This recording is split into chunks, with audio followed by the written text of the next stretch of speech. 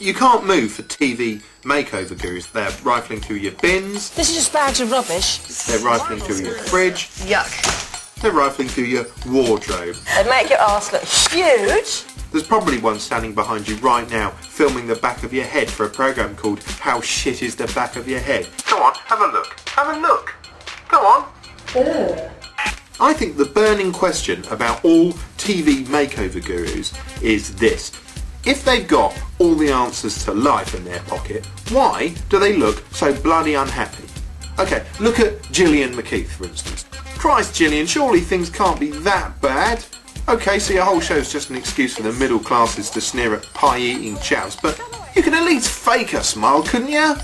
Actually, no, she can't. Have you ever seen her try to smile? She looks like she's trying to shit out a pine cone, which, I suppose, given her dietary advice, she probably is. While I'm shouting at sad-looking women, what about Nikki Hambleton-Jones, presenter of 10 Years Younger, the show that encourages you to take a surgical buzzsaw to your own face?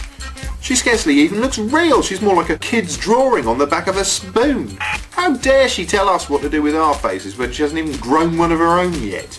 Anyway, the latest addition to the miserable guru club is Anthea Turner, who appears in BBC Three's Perfect Housewife, in which she plays a woman who looks as though she's never managed to come in her life and has filled that void by becoming obsessed with cleanliness and order.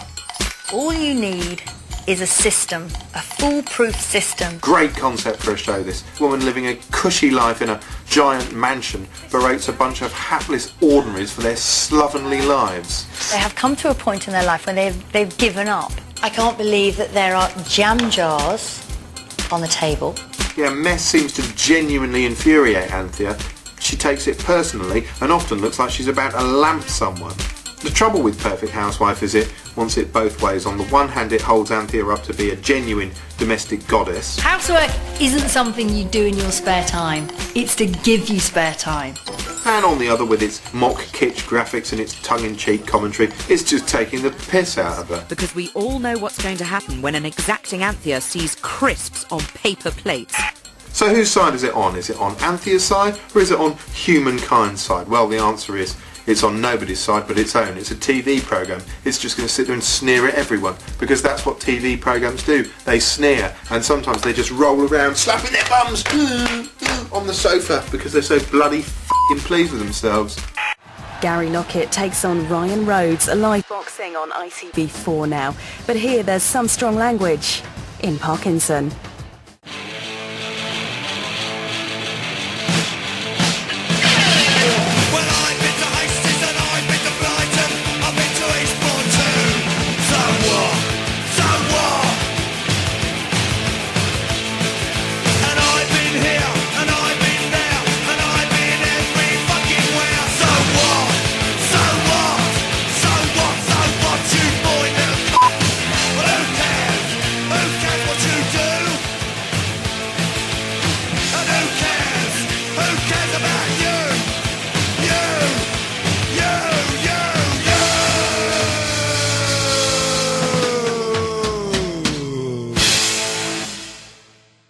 Now here's comedian Simon Farnaby with a show he feels is much maligned. Last of the Summer Wine is actually the longest running sitcom in the world. That's not just Britain, that's the world. And, you know, you would think we'd be proud as a nation of this record-breaking show. But of course we're not. No, it's uncool. It's for old fogies. Well, you know, good. I urge people, I say, go back, look at, you know, anywhere from series 3 to 12, and there's some absolutely, I mean, some brilliant stuff. You just had 3 blokes, Compo, Cleggy and Foggy, and all they did basically was wander around the countryside trying to find things to do before they popped their clogs. Now, one of the supreme tests of physical fitness is how long you can hold your breath. And in the days of my prime, I could do well over a minute. In fact, I was very tempted to volunteer for a frogman. You got the face for it. Literally nothing happens. I mean, Samuel Beckett could have written it. And you always wonder, when you're watching the start of Last of the Summer Wine, what am I looking at here? Why am I looking at a load of trees? And I think, well, why not have a look at some trees? Trees are nice. And then the camera sort of pans onto our homeless heroes, because you never see where they live, these people, so they are essentially tramps. and you've got Compo playing in the stream there with his little boat, and then Cleggy philosophising, and then Foggy, who is one of the best sitcom characters of all time, has this incredible bout of existential ennui. Oh, my God, I was afraid of this when I had to retire. It's so easy to drift into uselessness. And his solution, I think, is just sublime. I am going to yonder bridge. There I shall station myself in such a position that I can observe the life in the water below. I shall blend into the background so as I become as one with the stonework. And there I shall record in my notebook the detailed observation of the fish life of the stream. What you get a lot in Last of Summer Wine, which I really love, is you get the thoughts that crop into your head when you're bored of all normal thought, especially from Cleggy. I think ears are very interesting. Have you ever thought that if they were more square, how the corners would tend to cut the pillow? You get these weird camera angles. There's one they use with a hyper-long lens where the camera seems to be miles away and the characters are kind of silhouetted on some horizon, but you can hear them like they're right next to you, which has this very odd effect. When you come up here, you realise how small a creature man is. And you wonder why he should be standing on other people's feet. Oh, sorry. One of the many criticisms aimed at Last of Summer Wine is the acting style, especially where Compo is concerned. It's grotesque. Grotesque. I look at Bill Owen's performance as Compo and I go, good on you, Bill. You know, why not? I hope I'm fighting librarians, shouting, molesting old ladies. You know, at his age. He does well, especially after all the fags he smoked. Oh, you must have lungs like tangled bootlaces. Lend us a quid. You hear the youngsters, the kids, going, nah, I don't want to watch that. My gran watches that. And I'm like, why is that a reason not to watch it? Your gran's lived through wars and things. She's seen loads of telly. I think you should listen to your gran rather than your mate who watches coupling just so he can go and beat off over the girls later on. There's no eye candy in Last of the Summer Wine. This is not the land of the beautiful people. And good. You know, I don't need to see attractive people hanging around in front of my eyes when I'm trying to have a laugh. I want to see hideous old people who don't care anymore. Now that's funny. Maybe it is just for old people, but aren't we all going to be old someday, hopefully? And I hope that Last of Summer Wine's still around, because I think I'd like to spend my afternoons pushing my best mate down a hill in a tin bath on wheels. I think that'd be good. I don't know. Is it any good? What do you think?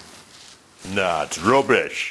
Docusoaps have a habit of throwing up grotesque and colourful characters. Take Maureen from Driving School, for instance. Whoa! Whoa! For Christ's sake! She could have killed someone!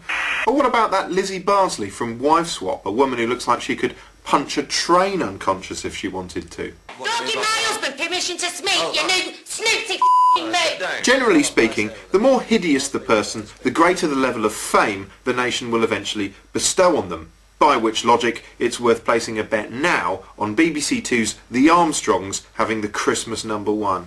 10 years ago, John Armstrong met Anne, and it was an instant attraction.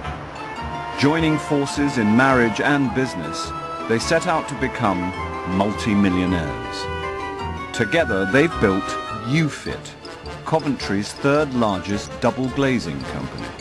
You know how everyone has certain types of food that make them shudder and go, ugh? Well, if you take that feeling and magnify it by about 1,000, that's what the Armstrongs are like. For some reason I imagine the world starts to smell faintly of Scotch egg every time they walk into the room. There was shit up the wall at sort of shoulder level. How do you do that? I mean, I'm tall, but even I couldn't shit at that level. Anne is a sexless, slightly chirpy frump who somehow, visually, sums up the year 1989. I mean, let's be honest, we're not exactly stuck in the dark ages. While John is a sort of Tolkien-esque new potato. He also looks like one of those troll dolls. Together, they treat the UFIT workforce with the sort of tact and charm normally associated with an aggravated burglary. Fucking let him go. We don't need wankers like that. We got enough other ones. I can't fucking believe it. Not that they don't try and treat their staff nicely. I mean, at Christmas, they threw them a party. And they got them all presents. Look, that is going to be dangerous because by the time we give that to somebody, it's going to be half defrosted. Fuck 'em. Yet, despite their best efforts, the workforce at UFIT are on a mental low ebb. So the Armstrongs decide to hire a motivational guru called Basil Meany, who looks like a cross between a vintage Radio 1 DJ and a haunted grandfather clock, and whose advice shines with a brilliant clarity. You guys are on a pig's back right now, and if I were you, I would be milking it for every cent I could. Sadly, Basil's advice doesn't impress everyone. What that Basil was saying was a load of bullshit. Before long, UFIT start losing staff at the same rate as the Titanic. Oh, sorry, all except this guy, Michael Handel, who, when he's not working at UFIT, is a World Othello champion.